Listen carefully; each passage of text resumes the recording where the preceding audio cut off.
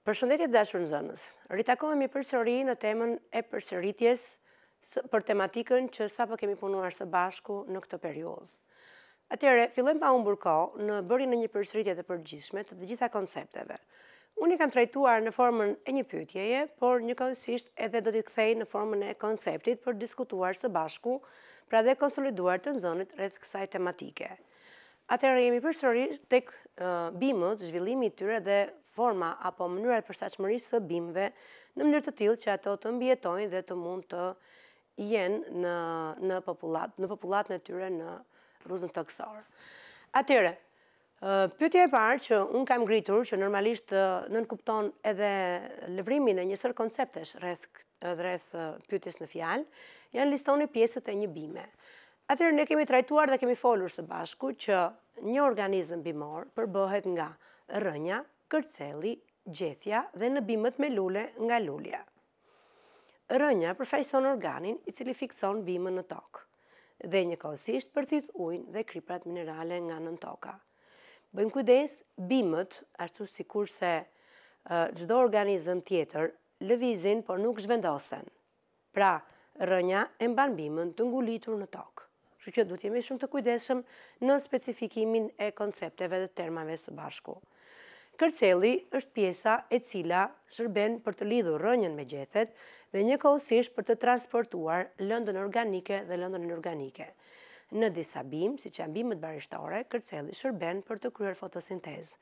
Në bimë të tjera, siç janë ato drunoret, kërcelli, ose që ne e quajmë trung, shërben edhe për të rezervuar lëndën organike në të. Po të keni parë, tek bimët drunore, mund të keni konstatuar pra disa rrath në brendësi. Ato janë rrathët vjetor të cilët tregojnë moshën e bimës. Në qoftë se rrathët janë të ngushtë, atëherë bima ka jetuar në kushte të vështira atmosferike dhe ka pasur shumë pak lagështi. Në qoftë se rrathët janë të gjerë, atëherë bima ka jetuar, pra është një dhënë që bima ka jetuar në kushte të favorshme atmosferike dhe ka pasur mjaftueshëm lagështi. Rrathët tek bima pra tregojnë moshën e bimëves. Në brendësi të kërcellit pra vendosen gypat të ksilemës dhe të floemës, të cilat bëjnë të mundur transportin e limfës së përpunuar e thëndryshe lëndës organike tek bimët dhe limfës së papërpunuar e thëndryshe lënda inorganike që përfaqësohet nga uji dhe kriprat minerale. Gjethet janë ajo strukturë e bimës të cilat shërbejnë për të kryer procesin e fotosintezës. Dhe njëkohësisht nëpërmjet gjethes bëhet e mundur avullimi i ujit tek bima që transportohet nga rrënja në kërcell dhe pasaj në gjethe. Pasi brima kryen proceset e veta jetësore, pjesa e tepërt e ujit del jashtë nëpërmjet gjethes. Në këtë mënyrë, strukturat që bëjnë të mundur kalimin e ujit nga pjesa e brendshme në pjesën e jashtë dhe që hapen kur ndryshon përqendrimi i lëndëve në brendësi të gjethes, pra të shtresave të gjethes, janë gojzat. Gojzat njëkohësisht bëjnë të mundur futjen e dioksidit të karbonit të ajrit në brendësi të bimës për të kryer procesin e fotosintezës. Në bimët me lule kemi praninë edhe të një organi tjetër. Ky organ është lulja. Lulja tek bimët shërben për riprodhimin. Vim tek pyetja tjetër. Përcaktoni substancat fillestare dhe produktet e fotosintezës. Pra fotosinteza kemi thënë është procesi gjatë të cilës bimët gatuajnë lëndën organike për të kryer nevojat e tyre jetësore dhe për të siguruar lëndën ushqyese që nevojitet në rrugën toksore. Bimët kanë nevojë pra për dioksid karboni dhe ujë. Pra këto janë dy substancat që na hyjnë në reakcion. Këto dy lëndë në praninë të energjisë diellore shndërrohen në produktet që janë sheqeri glukoz dhe oksigjeni i cili del mbetje. Pra, substancat që në nevojitin në reakcion janë dioksidi i karbonit dhe uji. Dhe produktet që dalin nga reakcioni fotosintezës janë glukoza dhe oksigjeni. Jepet pyetja tjetër. Përcaktoni dallimet midis fotosintezës dhe frymëmarrjes. Atëherë, fotosinteza dhe frymëmarrja janë dy procese që ndodhen që të dyja tek bimët, ndërsa frymëmarrja vetëm ndodh tek kafshët si proces. Pra, ky është një dallim. Pra, fotosinteza ndodh tek bimët, frymëmarrja ndodh tek bimët dhe tek kafshët. Në dallim nga kafshët, bimët kryejnë procesin e fotosintezës. Dallimi i dytë thelbësor që ju të dashur nxënës do të mbani mend është organeli ku ndodhen këto dy procese. Ne kemi thënë që në një qelizë bimore apo në një qelizë shtazore ndodhen në brendësitë të tyre organele qelizore. Organelet qelizore janë pjesëza në qelizë, të cilat secila prej tyre kryen një funksion të caktuar në mënyrë të tillë që qeliza të funksionojë. Dhe më pas organizmi si një i tërë të funksionojë. Atëherë, fotosinteza kryhet në një organel qelizor që quhet kloroplasti, ndërsa frymarrja qelizore kryhet në një organel qelizor që quhet mitokondria. Kloroplasti bën të mundur në sajt të pigmentit klorofil kapjen e energjisë diellore dhe kryen e proceset të fotosintezës në dy fazat që kemi përmendur, që janë faza në dritë dhe faza në errësirë. Pra që të ndodh fotosinteza, kemi thënë, bimët ka nevojë për dritë, dioksid karboni dhe ujë. Ndërsa, që të ndodh frymarrja, bimët kanë nevojë dhe njëkohësisht kafshët kanë nevojë për sheqerin glukozë dhe për oksigjenin. Ndërkohë po ta shohim me kujdes në dy specifikat që unë sapo ju bëra, kanë bërë njëkohësisht dy dallime në dy lëndë të domosdoshme që hyjnë si substanca fillestare në secilin prej tyre proceseve. Pra, përmenda që bimët kanë nevojë për dioksid karboni dhe ujë, ndërsa përmenda që gjatë frymarrjes qelizore, si bimët dhe kafshët kanë nevojë për sheqerin glukozë dhe për oksigjen, për oksigjenin. Pra, që të ndodh frymarrja, nevojitet oksigjen. Që të ndodh fotosinteza, nevojitet dioksidi karbonit. Pra, bimët thithin dioksid karbon gjatë fotosintezës, por ato njëkohësisht si kafshët thithin oksigjenin kur kryejnë frymëmarrjen qelizore. Pjesa tjetër dallimi për tyre është që gjatë fotosintezës bimët gatuajnë lëndën organike, gjatë frymarrjes qelizore, kafshët dhe bimët konsumojnë lëndën organike për ta shndërruar atë në energji të nevojshme për të kryer proceset jetësore organizmi. Ndërsa, gjatë fotosintezës, pra si rëndësi shumë e veçantë, bimët arrin të sigurojnë gjithë oksigjenin, pra dhe gjithë lëndën organike të nevojshme që funksionojnë organizmat në rrugën toksor. Fotosinteza ndodh ditën dhe në dy faza, ndërsa frymarrja ndodh dhe ditën edhe natën tek bimët dhe tek kafshët, ndërsa fotosinteza vetëm tek bimët. Këto ishin disa nga dallimet në proceset të fotosintezës dhe frymarrjes, dy procese të rëndësishme që ndodhin tek bimët dhe frymëndarja që ndodh tek kafshët.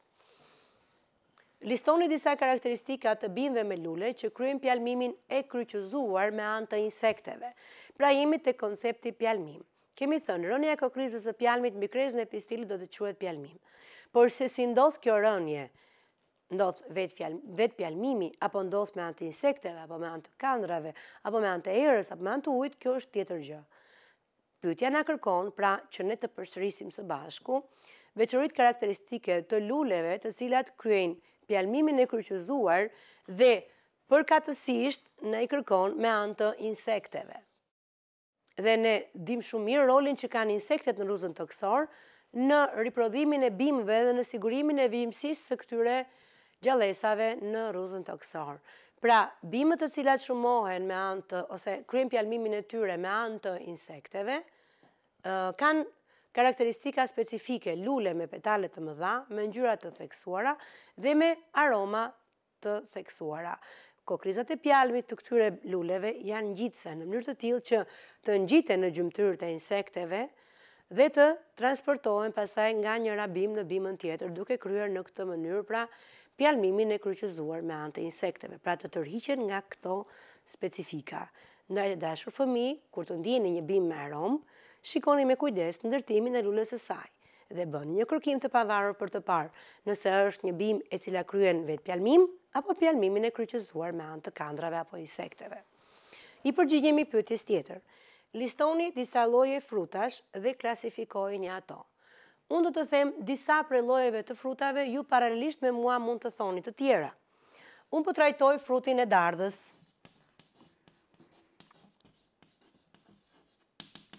frutin e arrës,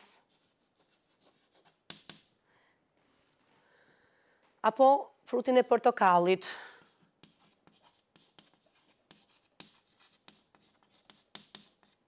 apo frutin e manaferës,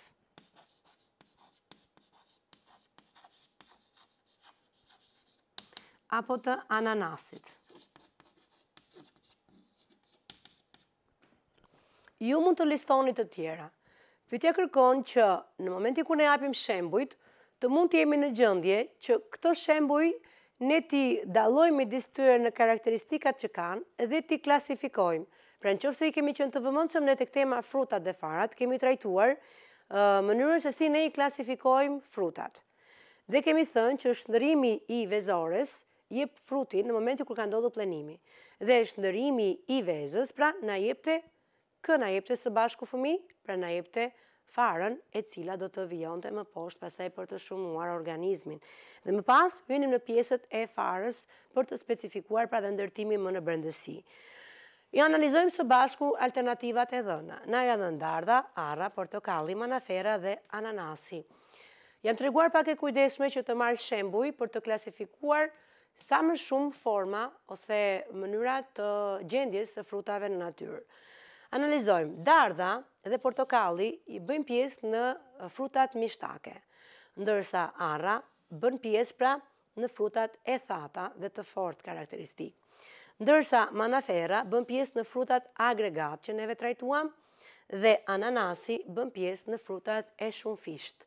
Pra, nëse keni akoma paqartësi rreth këtyre koncepteve, mund të ndiqni pra pjesën që ne kemi trajtuar më përpara si njohuri thelbësore. Ndalemi në përsëritjen tjetër që do të bëjmë në plenimin dhe format e tij. Ne kemi thënë që plenimi është procesi gjatë të cilit takohen qelizat femërore me qelizën mashkullore për të formuar vezën e plenuar, e cila mbart bazën gjenetike të nevojshme për krijimin e një organizmi të ri, i cili i nënshtrohet fazave të zhvillimit embrional dhe jep një organizëm të rritur.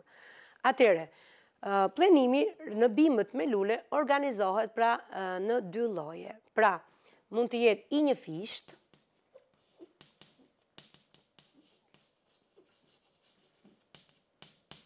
dhe i dy fisht.